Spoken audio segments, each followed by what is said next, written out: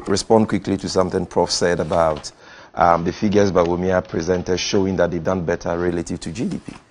You see, Prof, if you have an economy with 3 oil fields, okay, you cannot be comparing GDP growth of such an economy to an economy that had only 1 oil field.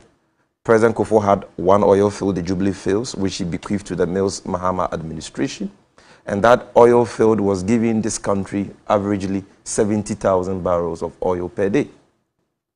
Now, due to President Mahama's investments in that sector, the hydrocarbon sector, by the time we were leaving office in 2016, we had discovered and were ready for commercial operationalization of 2 new additional oil fields, the 10 Sankofa fields, which this government knows next to nothing about. In fact, it was as a result of that that the World Bank, the IMF, and the Economic Intelligence Unit in 2016 predicted a growth rate of 8% for Ghana.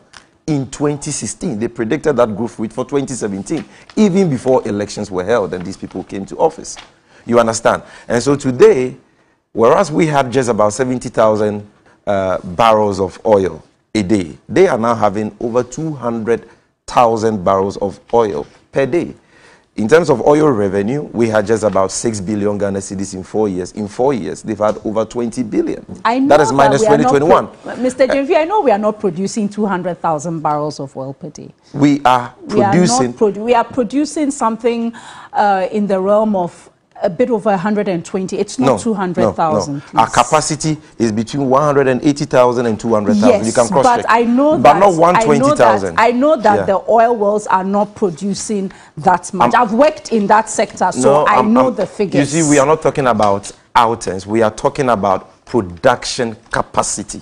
What was the oil, the oil production capacity of Ghana after 2016? But the challenge is that there's a difference between what the oil field is projected to produce and what is actually being sold. I know that it's not that, so I just want to put that on. Well, if you want us to discuss that, we can discuss that, and you can give us the figures that you know to be correct so that we can debate that. Because it is not true that the oil production capacity of Ghana is 120,000 barrels.